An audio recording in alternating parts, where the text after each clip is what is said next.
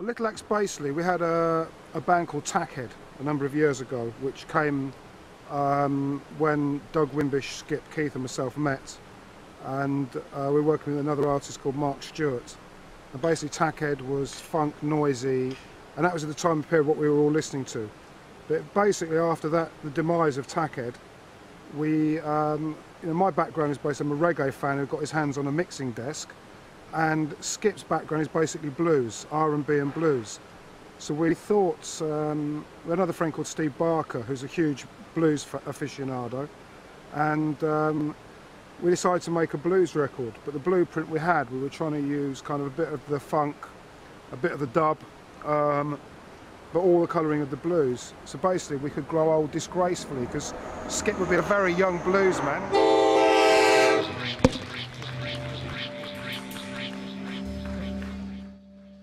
I'm just about to see my new album released. It's called Stone Cold, Ohio.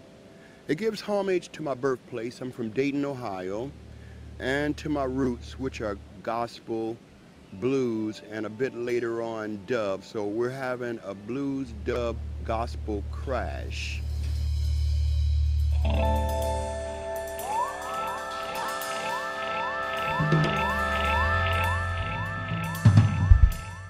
There's a lot of raw diamonds out there.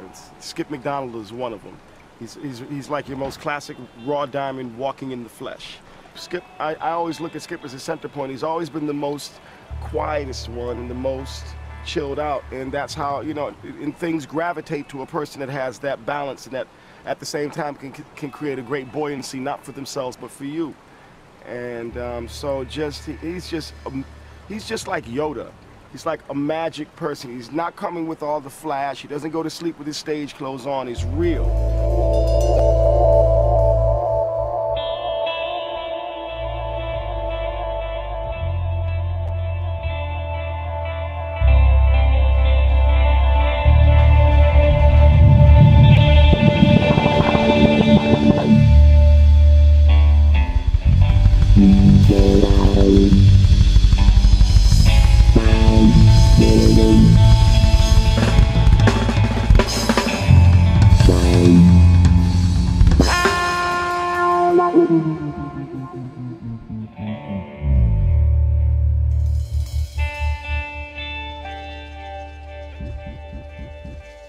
The intention of Little Axe was to do a 21st century blues band, not a traditional blues band. It's an experimental band. You might hear something from way in the past, or you might hear something you've never heard before, or you might hear different instrument combinations. You might see different pictures of Little Axe, kind of maybe with tabla drums and a harmonica. You might see Little Axe with 2 guitars. You might see Little Axe as you see us today, with as you will see them tomorrow, actually, with a full crew. Right now it's Doug Wimbish, Keith Leblanc, Bernard Fowler, myself, Adrian Sherwood on the mixing desk. And we'll have Kevin Gibbs and Sarah Nella Bell tomorrow on background vocals, so it'll be the full team.